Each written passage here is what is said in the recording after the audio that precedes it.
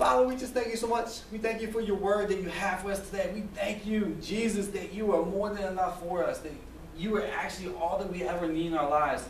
We thank you so much for that. Holy Spirit, this is your place. This is your role. You work through me. You speak for me.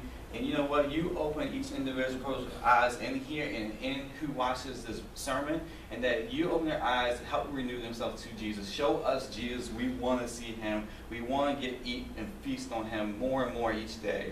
And we thank you so much for doing that for us today. And I pray that as you're with them throughout the week, that you help them to see not themselves, but see Jesus, and get them so focused on him and transforming them, and that we may be turned to see as a church of hope, not a church of destruction and condemnation, but a church of hope, peace, and love.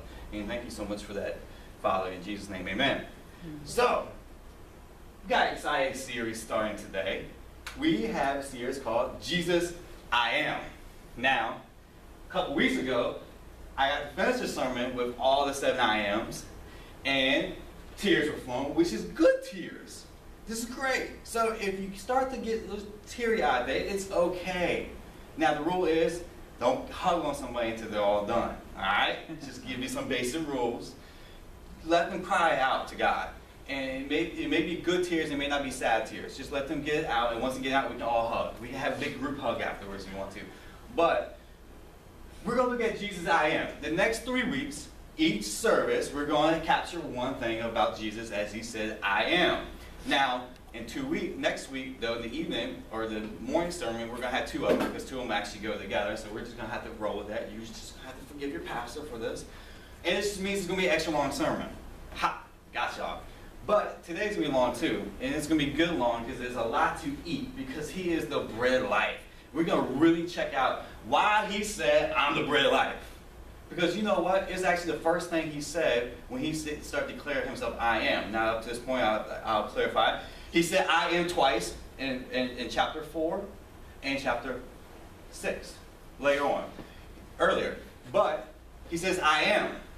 But this is the first time he says, I am the bread of life. It's actually our foundation of who we are as Christians. That's why he said first. Now you'll start to see a trend as we keep going. As you start to look at these, they go in order about our Christian lives and how we grow in him. I think it's beautiful how he does. I'm telling you, man could not have written this book without God. Period. Because man is put in there perfectly. Now, what you also see, notice too, and I've asked people, I ask people all the time, when you got saved, what book of the Bible did you start reading? You know, 9 times out of 10, or even 10 times out of 10, they say? The Gospel of John. You want to know why the Gospel of John is so special? Because John wrote and showed people that Jesus is God. He actually describes and shows you who Jesus is. Perfect. I mean, every shade, side, everything. So much that his book probably couldn't cover it all, but it's something for here on earth that we can have, right? He shows us that. And it's so beautifully written. I think it's so poetic. The disciple whom Jesus loved, right? The boastful God. But you'll find out, especially this evening, how he actually went deeper in his other epistles too, about a little another I am about Jesus. I love that portion of it. So we'll go to Exodus first, because I want to show you something. Because to the Jews, you have to understand, when Jesus starts making these I am statements, it starts to upset the Jews a little bit. Now, I just want to forewarn you. It upsets them. Why? Because in Exodus 3, Moses said to God, behold, when I come to the Israelites, Moses was called by God to be what? The deliverer of Israel out of Egypt. Picture of Christ, right? Picture of Christ. Knows that he is the deliverer. And guess what God is going to say to him? He says, say to him, the God of your fathers has sent me to you. He's talking about Israelites. They say to me, what is his name? What shall I say to them? God says to him, reply, I am who I am, and what I am, and I will be what I will be. And he said, you shall say this to the Israelites, I am has sent you. I am. Right. The deliverer. The deliverer. He is a picture of Christ, delivering us from the bondage of sin with the blood of the Lamb. And he's come to claim to them, I am. Notice that. I am. Starts off being delivered with I am. This is going to be huge with realizing how he's the bread of life. Okay? So we go to John 8, and Jesus makes the same statement. Now, he said this before this twice, but this didn't have the ripple effect that this had. This right here, the Jews were getting ready to kill him. They picked up stones to kill him. They were pissed off about him. So we go to John 8. Your forefather Abraham was extremely happy at hope and prospered to see my day. And he did see it and was delighted. When was this? When he took Isaac up the hill, the father and son with the rope, with the wood on Isaac's back. Picture of Christ and the Father, the Son and the Father going up the hill to make the sacrifice. And when he was getting ready to make the sacrifice, God says, Abraham, Abraham. I love that he said it twice, man, twice. And Abraham turned around, and there was a ram caught in the thicket, a mature ram caught in the thicket on Mount Calvary behind him. This is how he saw his day. He saw Jesus on the cross. So, he's speaking the truth. Now, I love how the Jews are kind of confounded. It's funny how God himself was before them, and they couldn't even see God. How many times have y'all read the book of John, the Gospel of John, and didn't really, and God's declaring who he is, and we never even picked up who he was. We didn't believe him at his word. You know what? So you can't discredit the Jews for that, because we have all done the same thing. So, they said, the Jews said to him, you are not even 50 years old. Have you seen Abraham? Ah, Jesus replied, I assure you, most solemnly, I tell you, and this is so beautifully poetic in the Greek. I surely tell you, before Abraham was born, I am. You know what this one? They picked up the stones and were going to stone him. You know what's funny about this? He walked in the midst of them, just walking. They couldn't touch him. Now, I want to tell you this, and we'll talk about this later. This chapter starts off with a woman in the middle. It ends with Jesus in the middle, and they couldn't touch him. Could not touch him. They couldn't lay hands on him. They couldn't pick up the stone and hit him with a stone if they wanted to, because they couldn't. He's the great I am, right? So, we look at that, as we saw a couple weeks ago. Jesus I am. These are all the I ams that he says, right? Now this one here says, I'm the vine. He also says, I'm the vine dresser, all one, right? We'll get into that later on. But today we're going to stick with the first one. I am the bread of life. Remember how I said that Moses is a picture of Christ the deliverer. And he was come to proclaim what? I am. Alright? It's going to be very important to understand that, okay? So, let's get to the portion here because this is fun. Now, before we get into that, what city was he born from? Y'all know? Where was Jesus? What city was he born in? Bethlehem. Bethlehem. Bethlehem. In Hebrew it means house of bread. Beth means house, la means of, and ham means bread. House of bread. It's so funny. He came out first off from the get-go. It says, I'm the bread of life from the get-go. When he was born, his birth signified your completion in life. Bam. Right from the get-go. How amazing is God, man? From the get-go, he's proclaiming I am. From the very beginning. God is not reactive, he's proactive, I'm telling you. And this was prophesied. You actually go back and know where he was going to be born at. God spoke this out to the prophets. So, let's go to John 6. Now, to give you, understand this picture here. The day before this, Jesus fed the multitude, right? With the fish and the bread, right? And then it was late at night. The disciples went across the river, across the Sea of Galilee, I mean. They got caught in the storm. Jesus come walking on the water. And we'll get into that more in that story. But they get across, right? They got across. And this is the next day. So next day, they wake up. All the people who got fed. Where's Jesus at? And so they saw, oh, he went to the other side. Let's go on the other side. So now they approach Jesus on the other side. So now Jesus is going to confront their coming at him the wrong way. Right? They're coming at him the wrong way. They almost think he's like a food truck. Oh my gosh. So they're on like Twitter, like, where's Jesus going to be at? We can get some free food today. Now just picture that. That's what they're doing. It's like, hey, you're going to be where? I'm going to be downtown Third Street in Maine, 30 Maine. I'll be down there, right? Let's get some bread, right? They were thinking about free food. They think about their belly. How many times do we think about that? You know, it's like, my belly is, oh man, you got free food? I'm there. It's just a $5 charge. You're like, I want some free food, right? Sometimes we act, but let's check this out. And I'm going to say I'm guilty on that one. You got free food? I'm there. I RSVP right now. So anybody has any open cookouts that are free for me? I am automatically there. So your pastor will be there. So. Verse 26. So Jesus answered them, I assure you most solemnly I tell you. Again, he says the same opening line again we just read. You have been searching for me, not because you saw the miracles and signs, but because you were fed with the loaves and were filled and satisfied. Talking about the physical hunger, right? He knows there's something deeper. Just like the man that pulled Bethesda, who was healed, he was crippled by birth. He was sat there for 38 years. That's all a whole nother sermon. But Jesus healed him. Do you know that Jesus came back for him? He came looking for him again. And he said he disclosed who he was. He said, I'm Jesus, to him privately.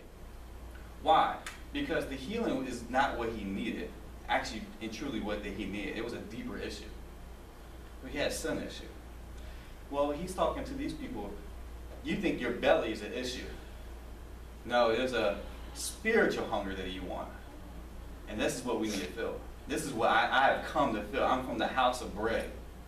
I've come to fill that. So watch him say that. So stop toiling and doing and producing for the food that perishes and decomposes and the using, but strive and work and produce rather for the lasting food which endures continually unto life eternal. The Son of Man will give you this. I love that. He will give it to you. Did he say you will get it? He says he will give it to you. Now, I want to say something right now. We're going to get this clear. The 7 I Ams is not about you serving the 7 I Ams. It's about the 7 I Ams serving you. You can't serve bread. The bread serves you. If you eat bread, it's to fill your belly, and give you energy. So in a way, it serves you. Okay? Now, I want you also to notice that that time, it's hard for us to understand. Making bread, we just go to the store and buy it, right? But you know this was labor intensive back in the day. I want you to kind of get an idea. It took work to make bread. It took a lot of work. To get their food, shoot, to even get water, they had to go to their own well and go down and lower the thing down, and hopefully there's water and lower enough to get the water out and then pull it back up, right? It was labor intensive. It took what? Work. You're going to start to notice how Jesus comes and changes the whole system around. Amen. So, which endures and continual life, the Son of Man will give you that. For the God the Father has authorized and certified him and put his seal endorsement upon him. Him. I love this. He doesn't come out and say, I'm Jesus. Hello, believe in me. Right? He's leading them along because they have this blinders on. They can't really see him. They can't see him. They have the law. They have this work mentality. Because watch. They then said, what are we to do that we may habitually be working the works of God? What are we to do to carry out what God requires? So, is there more law you want us to keep? Jesus? You want us to keep more law so we can produce more miracles and we can do all this stuff? You want us to do that? Oh, we can do that. We all happy. That kind of sounds like Mount Sinai to me. It really does. It's this work mentality. Now, notice this. They come at him with works. And how does he respond? How do we do these good, great works? Jesus replied, this is the work that God asks of you. Take note. Write this right now in your Bible. I want you to stamp this and put this on your forehead so you wake up in the morning and know exactly what you need to do every day, right? That you believe in the one whom he has sent. Did he say go and work? Go make sure you don't commit adultery. Go make sure that you pray 5 times a day, read 20 verses today. Go and do this. Go help the poor. Go do this. No, he said believe. That's the only requirement God has, is believe. Believe. That's it. Now, this believing gets you what? We're going to find out what it gets you. That you cleave to, trust, rely on, and have faith in his messenger. Therefore, they said to him, what sign will you perform then? Well, how many times we keep asking God for signs and miracles, don't we? When he says, I am. I am. We're like, give me a sign and miracle, God. He says, no, I am. It's like Paul. Paul says, please make it stop. Please make it stop. And God goes, my grace is sufficient for you, Paul. Jesus is enough for you, Paul. What more do you want? A sign and miracle. No, Jesus is enough. That's all you need. That's all you ever need. We get like that, don't we? Sign and miracles. Give me a sign, Lord. He says Jesus. That's it. Cleave to him. Sign, will you perform then, so that we may see it and believing. How? Wow. So seeing is believing to these people. I love what Jesus said. Thomas, blessed are those who don't see but still believe. That's you and I. And that's how he treated the two disciples in the road of Emmaus, did he? He made them, what? See him in the scriptures, though. Not physically see him, but see him in the scriptures, and they believed, right? See and believe and rely on here to you. What supernatural work have you to show what you can do? Wow, really? He just fed you people the day before with five loaves and 2 fish. What more miracle do you need to know that he is God himself? How many times do we have to sit there and ask God, show me who you are, when he already has came and declared who he is? He has. He has. So, I like Jesus' response. They keep going. Our forefathers ate the manna in the wilderness, as the scripture says. He gave them bread out of heaven to eat. Yeah, he gave them bread. Yep. So, what are you going to do, Jesus? Last time I checked, he lifted the 5 loaves of bread, said, thanks, God, and broke it. And gave it to the disciples, and they broke it. But Jesus said to them, I assure you, most solemnly, I tell you, Moses did not give you the bread from heaven. Notice that the bread is capitalized here. It is in the Greek. He's talking about himself. What Moses gave you was not the bread from heaven, but it's my Father who gives you the true heavenly bread. He keeps going. For the bread of God is he who comes down out of heaven and gives life to the world. So now he says this bread gives you life. Gives you life. Not just to you, Christian, to the world. The world, cosmos. Understand that. We're not against the whole world, are we? We're against a system, or I say a belief. But we're not against people, are we? Why do we act like that? Because I come give life to the world. Amen. Then they said to him, Lord, give us this bread always. Always. Always, please. Jesus replied, I am the bread of life. Amen. Woo! He could just stop it right there. He could just end it right there. I am the bread of life. I'm here. Here I am. Getting ready to get my hands and my feet pierced. Getting ready to get my flesh ripped off for you. It would be enough. But do you notice that they didn't see him as enough? Right? Because they keep going. He who comes to me will never be hungry. Okay, good. Eat bread, you'll never get hungry, right? It fills your stomach up, right? Let's think about this naturally. You eat bread, it fills your tummy up. Get it? He who believes and cleaves into trust and relies on me will never thirst anymore. Ho. Jesus, you tell me if I eat bread, I won't go thirsty? Last time I checked, that bread sucks all the moisture out of my mouth, and therefore I had to drink something to get it down. Right? It's much deeper than that. I'm going to show you that. We're going to keep going to that. Notice he says hunger and thirst no more. It's a 2-part to this. It's 2 parts to this. He's going to explain these 2 parts. We just got to take the time to actually read it. Right? Allow him to show us these 2 parts. Now, so not thirst more. But as I told you, although you have seen me, you still not believe and trust in me. They're still looking for a miracle, outside miracle. They don't see him for who he is. He just said, I'm the bread of life, people. I'm the bread of life. Eat. Where's your forks at? Where's your knives at? Eat. Come on, feast. He says, just believe. Isn't believing eating the bread? Same thing. He keeps going. But we drop down a little bit because it kind of goes back and forth. Obviously, we got a lot of scripture to go through, so kind of compress it. I encourage you to go back and read because there's a lot of stuff there. They kept asking. Notice this. This group of people kept asking. Now, I want to say to you, they called themselves disciples of Jesus because you'll see this later. They thought they were disciples of Jesus. They called themselves disciples. Now, notice, too, Jesus never called them. He only called the 12. You'll see how the 12 responds to be the one who tried to follow him without being called. Few were called. Right? They kept asking, is not this Jesus, the son of Joseph, whose father and mother we know? How then can he say, I have come down from heaven? Man, how often do people around you, your own friends and family, when you got saved and you start getting changed and you start to latch on to grace and put away your works, how people around you used to stealing stuff out of my purse. You know, you used to be this, you used to be that, right? They always stuck on the has-been. They don't see the new. Notice these people are stuck on him in the physical form. But he's much deeper than that. We read scriptures to only see the surface level.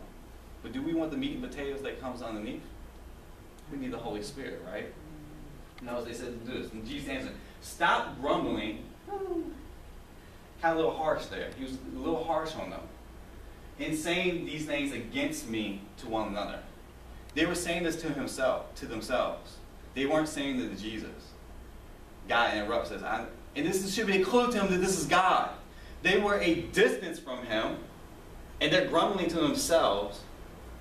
Jesus didn't hear them physically, but he knows their what? Their heart. He knows their heart. That should be a clue. This must be God. This something different about this guy. But it didn't. No one is able to come to me unless the Father sent me, attracts and draws him, and gives him desire to come to me. And then I will raise him up from the dead the last day. This bread raises you up on the last day. Notice that. God has to draw you to himself. So anybody who's going to say, I found Jesus. No, you didn't find him. He found you. He drew you into him. He drew you in. He gave you a burning desire to say, there must be more to life than this. There has to be something. There has to be something coming to you. What is it? What is it? Is there a God? Is there what? He starts to draw you in. That bread, he starts to tempt you. That smell. When you smell fresh bread baking in the oven, doesn't want to draw you to the oven? Picture that.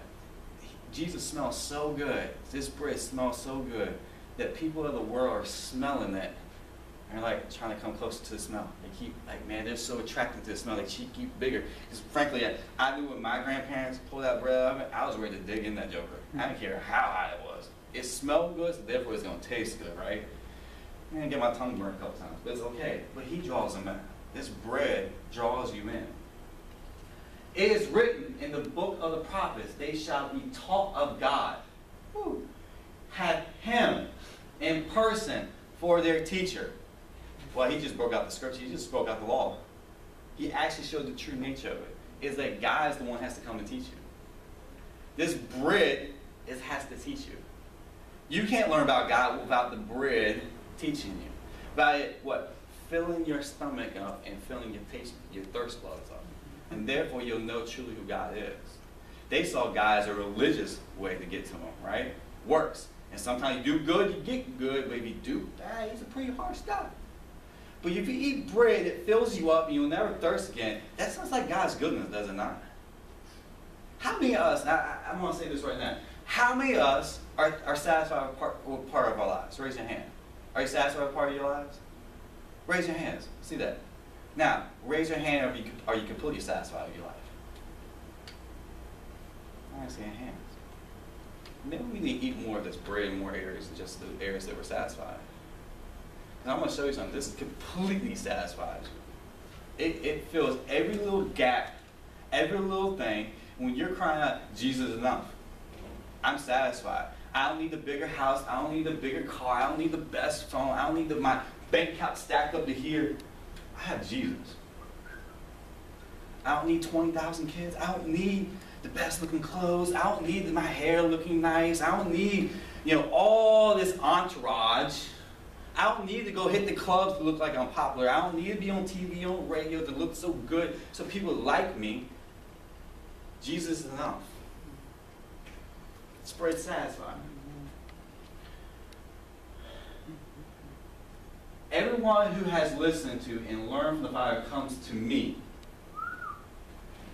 which does not imply that anyone has seen the Father, not that anyone has ever seen it, except he who was with the Father, who comes from God. He alone has seen the Father. I assure you more solemnly, I tell you, he who believes in me has eternal life. Now, let's find out what the eternal life is.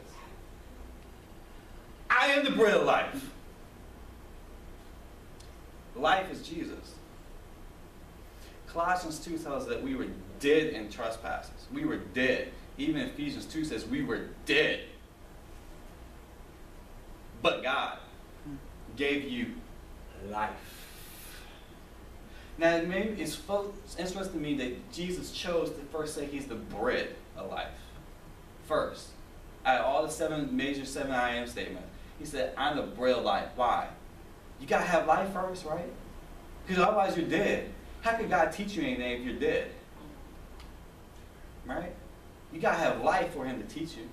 Notice, I'm the bread of life that gives life, the living bread. Your forefathers ate the manna in the wilderness, and yet they died. You strive so much to eat and fill your life with stuff that's around you in this world, and yet you still just die. Starts knows how he's putting this together. He's giving them to example to understand. If you have eternal life, it means what? You don't die. You don't. You just keep living. You keep living. So you fill yourself up with all this other stuff, you're going to die. But if you eat me, you'll live. Life. But this bread that comes down from heaven, so that anyone may eat of it, never die. Man, how many times do you got to keep saying this, man? These people just didn't get it. How many times did you read the Gospel of John and didn't know that Jesus was sitting and telling who we really are? How many times did it take you to read it? Probably several times.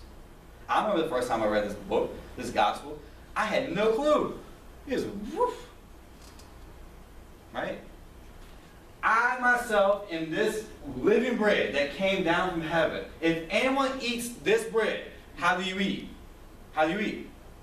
You believe in him, right? This is how he just said, who believes in me will have eternal life. Who eats me will never die. Eat of this bread, he will live forever. And also the bread that I give for the life of the world is my flesh. Is this flesh? It's not like communion now, don't it? Woo! What is this bread really? Cross. It's really his sacrifice, is it not? His sacrifice gives us life. Because he took our death and he gave us life. There was a big switcheroo. I love that, saying that. I was always talking to get switcheroo. But there was a big switcheroo. He took our place and he gave us his place. He went and died the death that we deserve, actually, that could not pay for our sins anyways. But he stepped in, became the overpayment, and he said, here's life. Life more abundantly. It's yours. He's talking about the cross. He's telling them what he's getting ready to do. You know what's so funny about the Gospels? Jesus talked so much about going to the cross and dying, and they still didn't get it. How many times we sit there and look at the cross and we're like, oh yeah, it's the cross. But yeah, it's our bread. It's our life. He said, I'm the bread of life. I had to die so you can live. Last time I checked, the grain dies, it gets grounded up and turned to flour. It dies. Yet it turns into your nourishment, does it not? It turns into nourishment. You eat that, you get a nice big turkey sandwich. It has nice good bread on it. It fills your belly up. It gives you nourishment. That grain had to die to nourish you. He's telling them, I have to die so you can have life. He's already telling them, this death. Then the Jews angrily, man, they came pissed. Man, they were upset with him now. Contended with one another, saying, how's he able to give us his flesh to eat?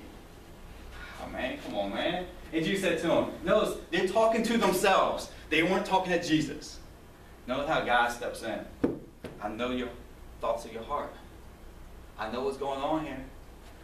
Jesus said to him, I assure you, most solemnly I tell you, you cannot have any life unless you eat the flesh of the Son of Man and drink his blood. Unless you appropriate his life in the saving merit of his blood.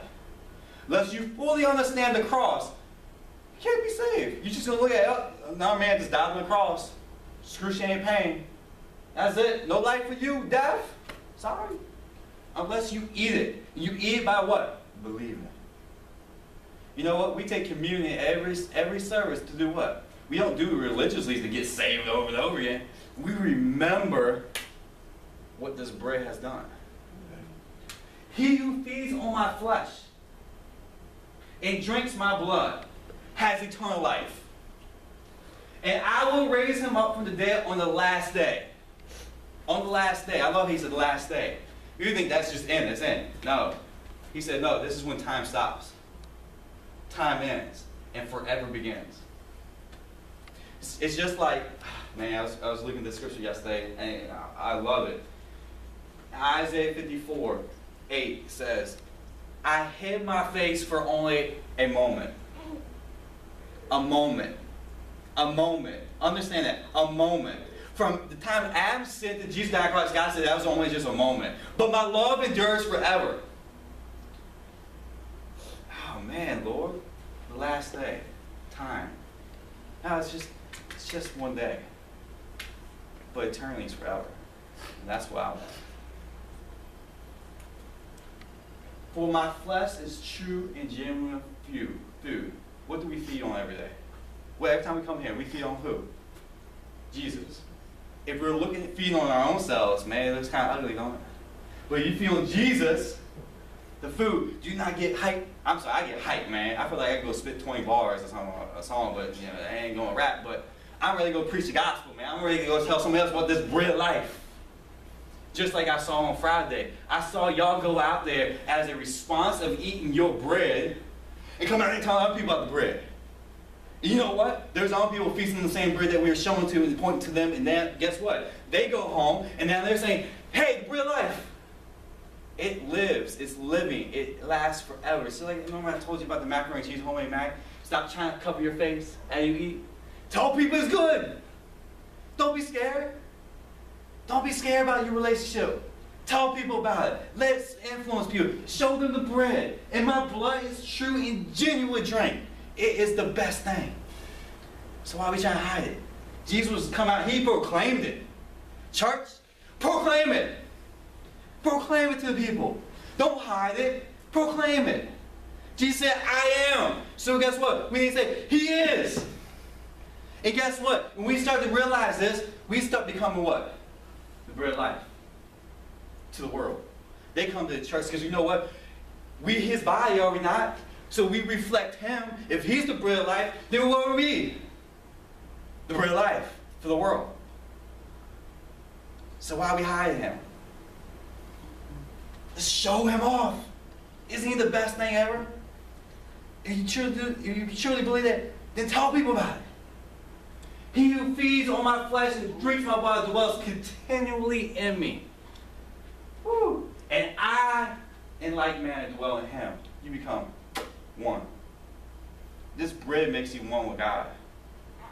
And there's scripture on that, baby. There's scripture that says, you're one with God. You were separated, and you ate the bread, now you're one. Wow. Don't deserve it. Sure did nothing to earn it. Grace. Just as the living Father. Oh, I love that. He said the living Father. How? He's not dead. He's not like your forefathers who perish. Notice they're talking about the forefathers. He says, no, your living Father has sent me. And I live by, I love this, the Father. Even so, whatever continues to feed on me, whoever takes me for his food and is nourished by me shall in turn live through and because of me. You know what he just told us here? This bread of life is our foundation. This bread of life is our right standing with God. This bread of life is what gets us to heaven. It's it. This bread of life is the foundation. Jesus is our righteousness, is he not? 1 Corinthians 1:30.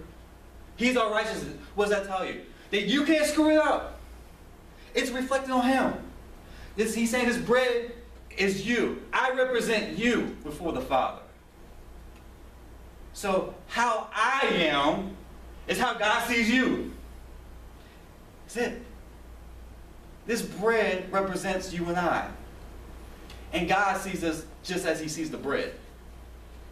This is deep. He really is starting to teach people, but I'm telling you right now, these Jews is just flying over their head. Woo-hoo. They're not getting it.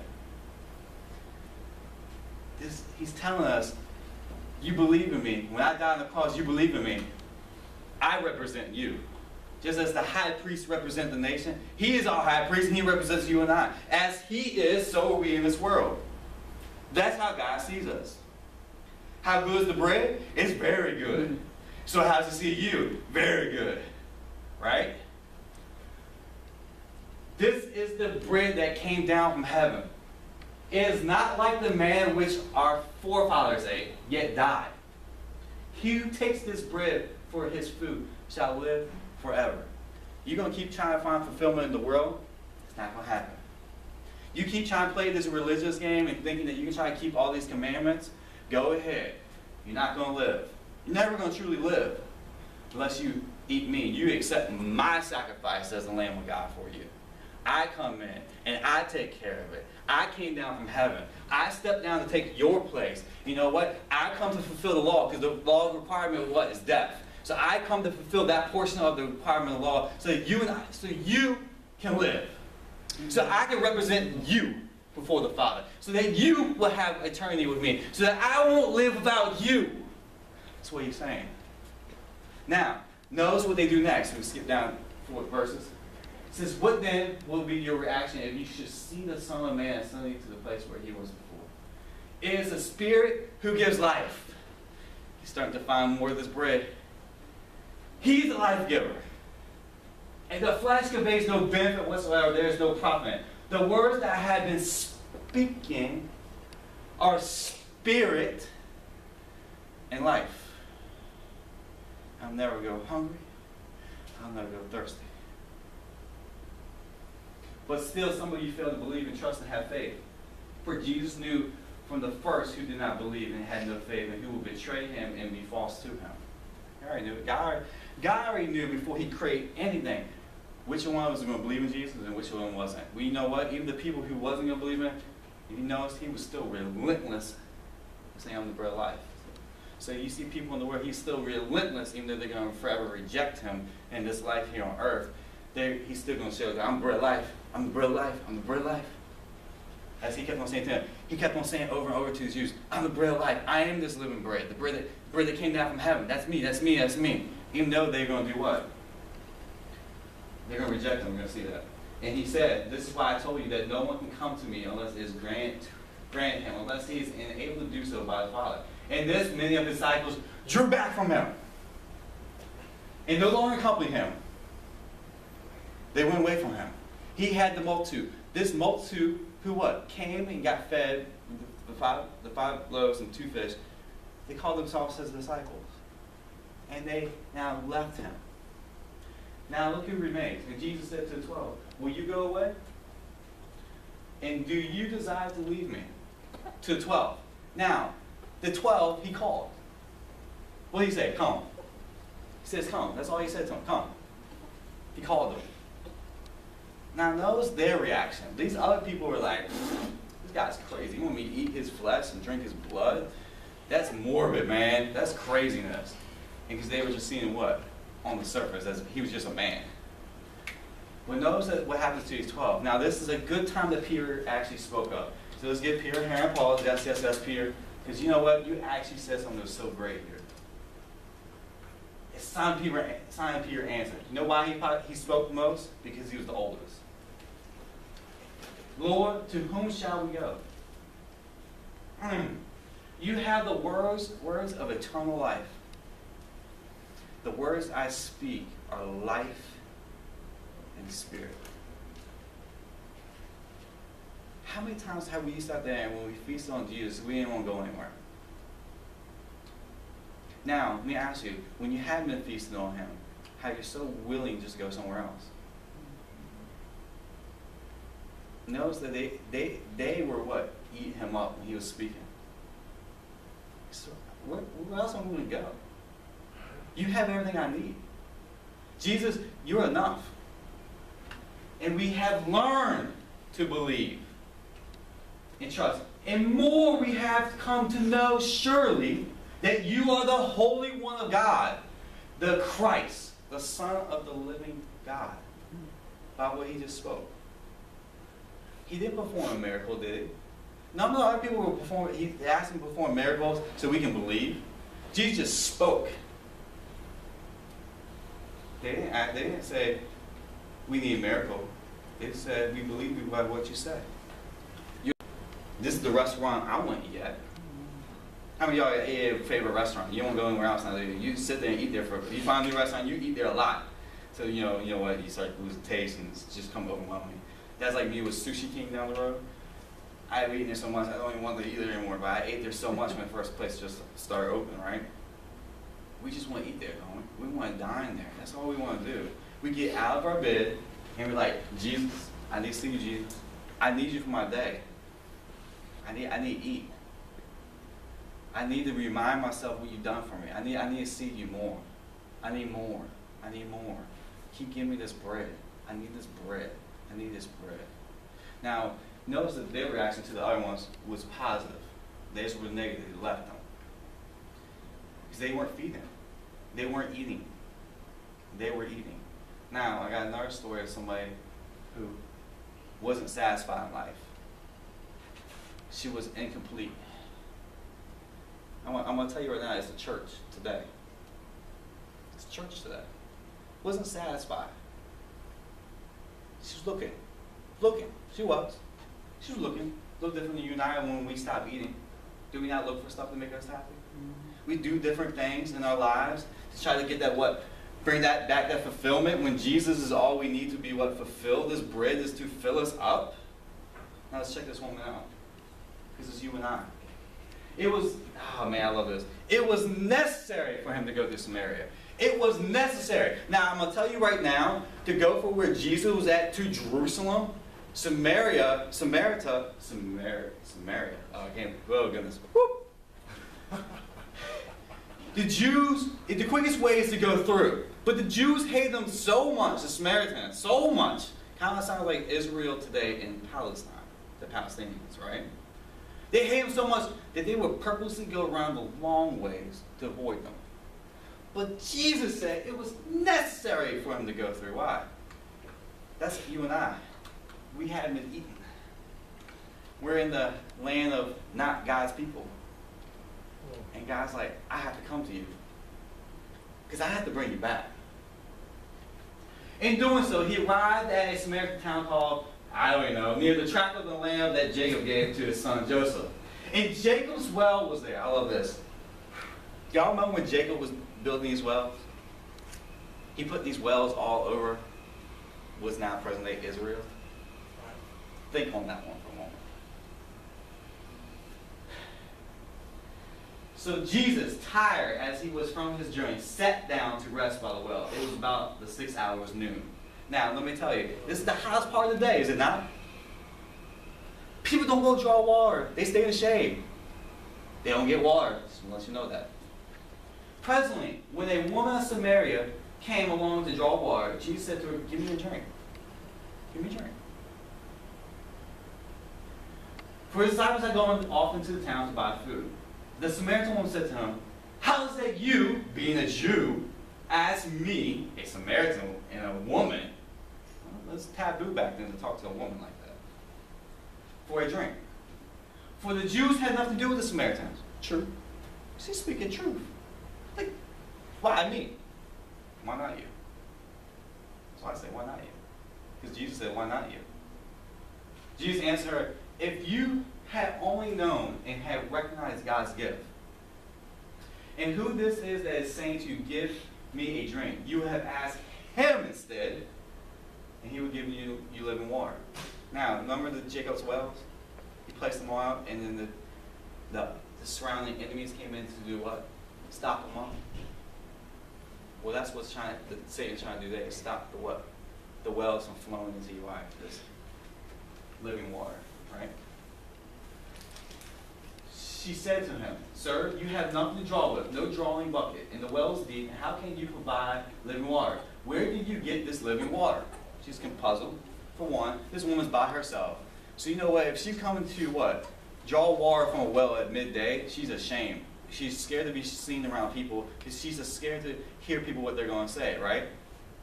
She is. Let's be real. How many of us do that? How many of us go to the store where you avoid people when we see people, see one another, like, whoop?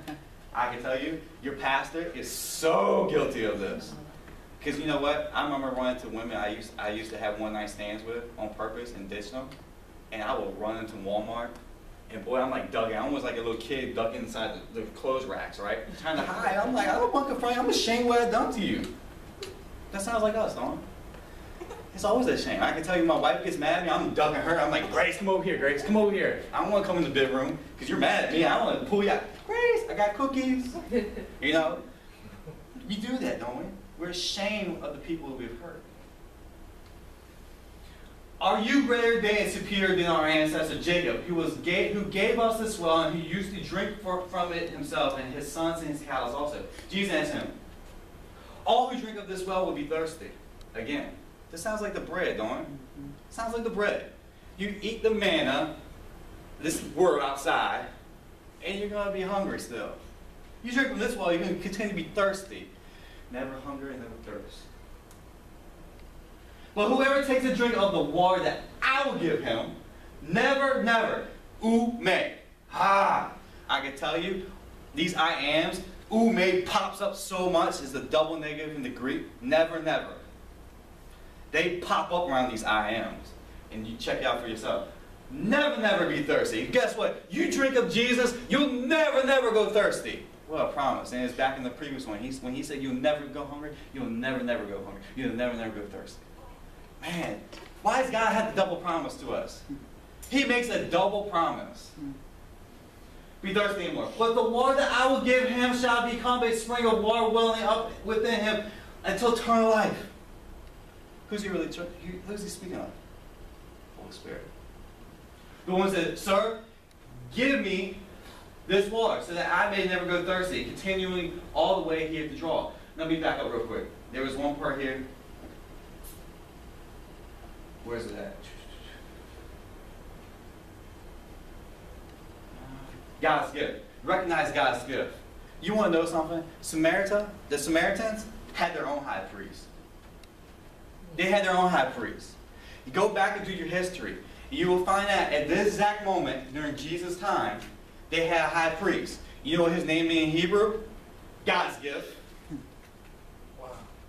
They were pointing to Jesus. Oh my God. That's like the Islamic book, man. I can't think of it right now. But it all points to Jesus. Everything points to Jesus. Jesus is at the center of it all.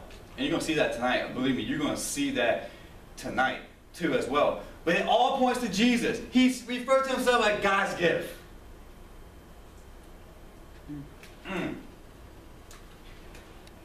So, draw from it, right? Continue the way he had to draw. At this, Jesus said to her, go call your husband and come back here. Now, we will picture this, that Jesus is getting ready to be one of those old-time prophets, right? Going to point out people's sins and just say, you need to repent, go back to God, right? No, that's not what Jesus is doing. God is love. Watch how loving he is. Now, I'm going to tell you right now, unless you take off your mask, you'll never know how God truly loves you. And what he's doing is helping her to, what? Remove the mask. He guides us in such beautiful ways because he knows the deeper cause of this. And the woman answered, I have no husband. Jesus said to her, you have spoken truly in saying this. You're right. I love this, man. How many times have we evangelized? Man, we just want to stick it to him. Jesus is the way, the truth, people. Right? He says, no, you're right.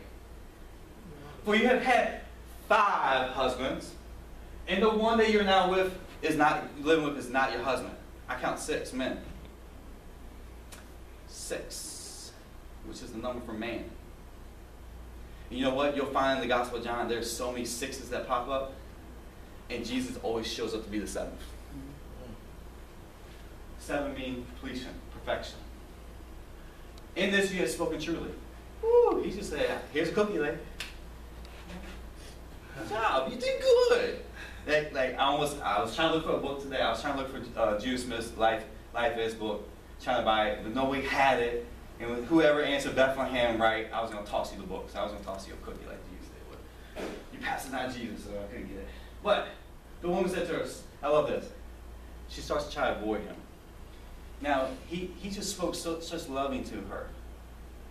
Now notice how she tried to avoid it. The woman said to him, sir, I see and understand you are a prophet. Yeah, he knows everything. Our forefathers worship on this mountain. But you Jews say that Jerusalem is the place where it's necessary and proper to worship. Now she wants to get into this discussion about worship. How many times we do that with people? Oh, what? This is the way, Jesus is the way, the truth now. Right? Jesus said to her, woman, believe me, a time is coming when you will worship Father merely in this mountain or merely in Jerusalem. You know why? Because these are religious. In Jerusalem, you had to live by the law. It's religion. They had their own religion. Because Hebrews says, what? The worship has been purged from dead works. Now they can freely worship God. It's by grace that you worship God now. Not by your works, but by His grace. You, Samaritans, do not know what you are worshiping. You worship what you do not comprehend. We do know what we are worshiping. We worship what we have the knowledge of and understand of. For after all, salvation comes from among the Jews. He's talking about himself. Salvation, this word, he's talking about himself. Because He is salvation. Jesus, the name Jesus means salvation. He just said, I'm salvation to her.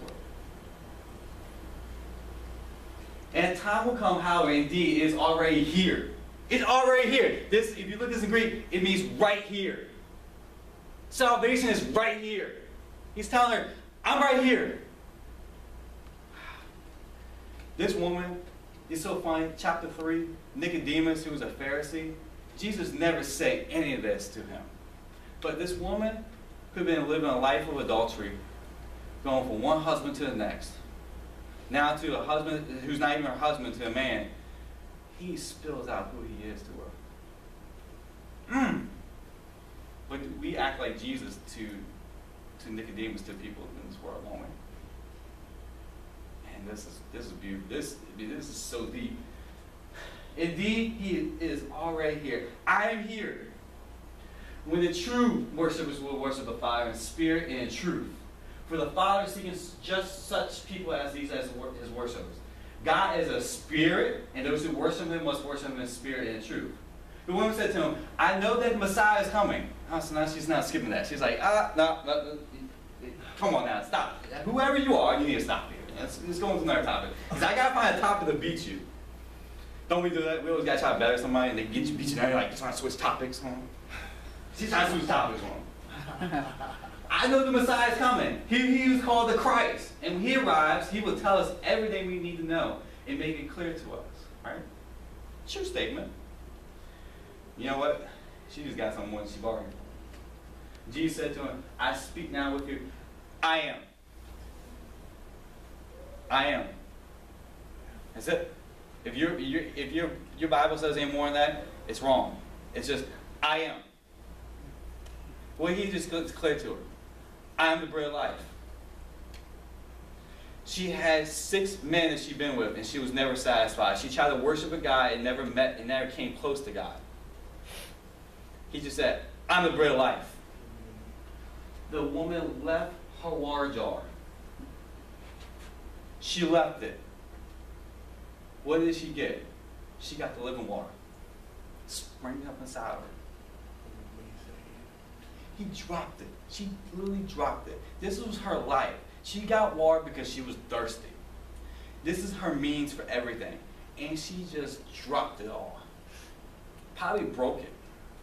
Because a lot of them were made out of clay. And she dropped it, it means that she shattered it. She never grew thirsty. And went away to the town. To the same town that ridiculed her and put her to shame. And she began telling the people, come! Come! That don't sound like a church today now, does it? It doesn't. But she said, come and see a man who has told me everything I did. How many of y'all ever do that? Come see a man who told me this. And people are like, whoop! I'm out. Right? I got some hidden secrets. Can't know about me. She says, he knows everything about me. And they're like, we know everything about you too. We know about all the guys you've been with. You know the one you're with right now is not even your husband, yet you're living with him. Yeah, we know who you are. Can this be not the Christ? Must this not be the Messiah, the anointed one? Is this not Jesus? I just saw salvation and I believed and I dropped everything. I ate the bread. I am now satisfied. I have found my seventh husband. I found my completion. Church, we're this woman. We've been playing these games, trying to worship God in our own works, trying to eat of the world, and trying to have fun, and in a sense of fun without God. And trying to fulfill ourselves like we got saved, but we're like, God, you can stay over here. I still need to have my fun. I need to go tell people what they need to do. They ain't believing, but they need to work. And we give them a 20-step process. We give them 5-step. If we even give them a 1-step process, it's still not right. It still works. And that's what we do to people. And we are now ashamed. If not in America, we are ashamed to call ourselves Christians. I just saw a study where people are scared to say they're Christians now. It's declining to even say I'm a Christian. What's going on? We're not eating the bread. Because you know what? No weapon formed against us shall prosper, because we're the righteousness of God in Christ Jesus. So I don't care who comes against me and says, oh, he's a Christian. I'm going to go after him so I can try to sue him. Go ahead and sue me. He's my vine. He brings me my supply. He's my bread. Come on. Guess what? I'm just going to love on you. You come at me all you want to. I don't care. He saved me. He can save you too. He's the bread. He is the bread. You're not ashamed. You're not ashamed. It's not by my works, but it's by grace. I'm not ashamed. I'm not ashamed. You eat the bread, it doesn't matter. Nothing in life matters but Jesus. And everything you comes out of you is Jesus. It'll overflow. He makes your cup run over. It flows out. It bubbles out. And everybody around you is getting wet. They're just getting wet too. And you're like, man, you got to know about my Jesus. You got to know about my Jesus. I don't care. You come at me all you want to. Yeah, you can say all this stuff. Yeah, you can try to sue me. Yeah, you can try to come in. I'm a Christian. I'm God's child. I'm His beloved. That's who I am. And you know what? If you didn't know, He's not mad at you either. You know what? He loves you. He died on the cross for you too. I want you to come with me. Let's bridge these gaps. Let's pull these people. Let's walk in the middle of all this chaos and let's pull the sides together. You know what? He died for you. This bread of life is not just for me, but it's for the world. Yep, I'm satisfied. My eyes on Jesus. I'm meeting Him up every day. Yep. You know, that's what happens, man. When we take our eyes off of Him, we become like this woman. And we become a church like this. But when we eat, we drop the worldly stuff. It says, I'm not hungry, and I'm thirsty. I'm satisfied. And you know what? I want other people to be satisfied in life. Because even Jesus has that same message for you and I in the church. Revelation 3:1. And to the angel of the assembly in Sardis, write, these are the words of Him who has the 7 spirits of God, the 7-fold Holy Spirit, and the 7 stars. He's saying, I'm your completion. I'm your satisfaction. I am enough. I'm more than enough. My death on the cross was more overpayment. So you can have, you not just have heaven in eternity, but have heaven here now. And that so everybody else can be full and have leftovers. Notice that when they ate the 5 loaves and 2 fish, that there was leftovers. But they were all completely satisfied. That was what? Now you take the leftovers and go to people who are still hungry. And you go to them, you feed them. And guess what? If they picked up those baskets and went to the next town and start feeding them, they start breaking the bread will keep breaking. Even more bread. More bread. Man, it's such a symbol. He is that bread. He is that bread like that. The living bread. Yeah, He died, but you know what? He's alive. I want to start acting like that. Personally, we need to start acting like that and telling people about Jesus. And the words that we then speak are life in their spirit. They're nourishment to the people who are around you. Because they're looking for that. They're going out there thinking, I have to be a celebrity to be happy in life. There's so many people like that in the world. I gotta have millions to be satisfied. I gotta be secure in my life. I gotta have this, I gotta have this, I gotta have this, I gotta have this. Women, men, they're like just go out there and just go and go and go. And it's just never enough. There's that we were born from mother's womb as a sinner. Separated from God. That gap. We all have that gap born. And that bread is what fills it. It's that bread that fills it. And Jesus said to us individually, and He said to the church as a whole, look at me. I'm the 7th. I'm your completion. Now feed on this. Feed on that. Because if you realize this, you'll start telling other people. And when you start telling other people, you start looking like this. We start to be like this to the rest of the world. The church starts to reflect this. And everybody goes, man, I want to come to church. It's not a taboo to come to church. It's not, oh, you know what, we start making excuses. No, I want to come to church. You know what, the car broke down? I will walk to church. I don't care. My shoe may run out. I don't care. I'm going to church. I don't care. Because you know what? I'm whole when I'm around other people. I need lifting up. There they are. It's the body. It's the bread. Have you ever noticed when you come to church service, make sure, because it's not the four walls, but it's us gathered, that sometimes you may feel empty that morning, but as soon as you get here, how our people start lifting you up? They start lifting you up. We're going to talk about that, because that's the branches. But it starts to lift you up. That's what happens when we feed. We start lifting our people up. Nobody's scared to come to church. And the devil's out there looking at us. Oh, so what? He's got X on you. Who cares? Who cares? I got Jesus.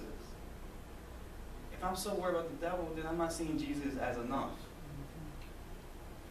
You know what's so funny is that when we look at this, we only see part of it. We're like, oh yeah, Jesus, real life. Yep. We don't see the rest.